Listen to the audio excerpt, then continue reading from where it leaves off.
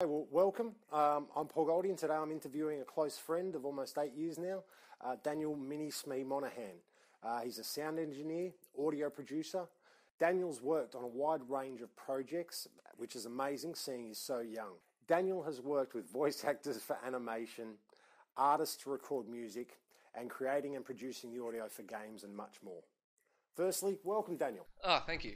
Okay, after that long introduction, firstly, let me start by asking, what firstly got you interested in music, and how young were you? Ever since I was a kid, I've always sort of been musically inclined. I was in a choir when I was younger, in the Australian National Youth Choir, for a few years, and from there I went on to like high school band, where I played the tuba and euphonium, which is essentially just a small tuba. And then after that, I kind of dropped out because I lost interest in the academic side of it. But it was about 2010. So I was in year 10 in high school, and I started listening to more electronic music. And then from there, it got me through to just mixing together on this crappy little software, like just music really badly done. And then from there, just on YouTube, I somehow stumbled across producing. And just ever since that, I just wanted to make music and produce it, and that sort of led through into the sound design and what I do with sound effects today. Now, you've got quite a setup at home. Where essentially did you start out with that? Okay, I like it. It's a nice modest setup, but the computer is the hub of it all, for starters, and then from that it branches off into your DAC, which is a digital audio converter, which is the little box you'll see on every producer's table that has cables running in and out of it, and that was the first thing. Yeah, it's the first part of your studio, so that can interface with your computer and anything else you have lying around, like your keyboards and your equipment. From there, I got a MIDI keyboard to control things and just for performance. And then I bought the microphone, the AT2020.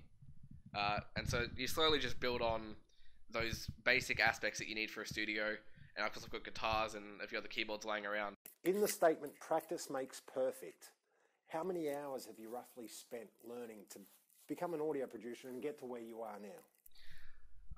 It's hard to keep track of all the hours, but for the first 6 months, I was probably doing 3 hours a day, I guess, of just learning and watching and messing around in the software, which is FL Studio. And YouTube tutorials have been very helpful, and blog posts, and just anywhere I can.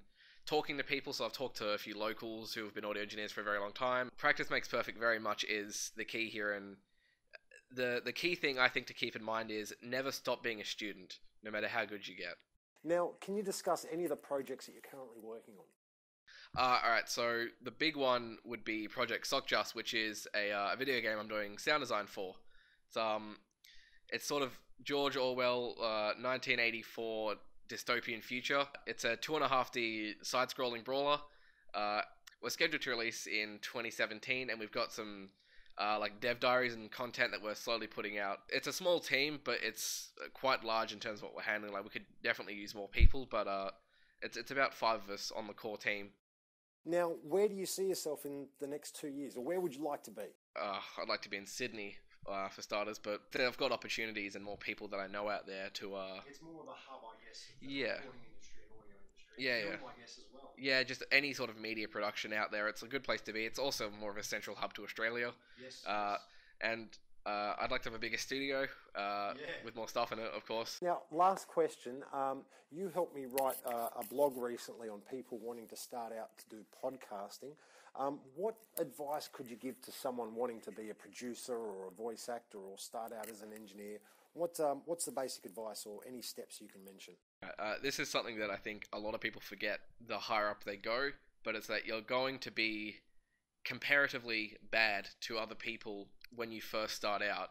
And it's important to remember that the people you compare yourself to might have been doing this for 10 or 20 years, and that they all started at a low point as well, and they built their way up. So don't go out and buy a $3,000 microphone. Start small and just practice. Put in the time. Talk to people. You can connect with others in your industry that are higher up, and just read and learn and just work your way through it. There's no quick way around it. All right. Well, listen, firstly, I just want to thank you again for your time. If anyone has any questions, just read the links and follow the links after the interview below in the comments section here. Thank you once again, Daniel. Thank you very much.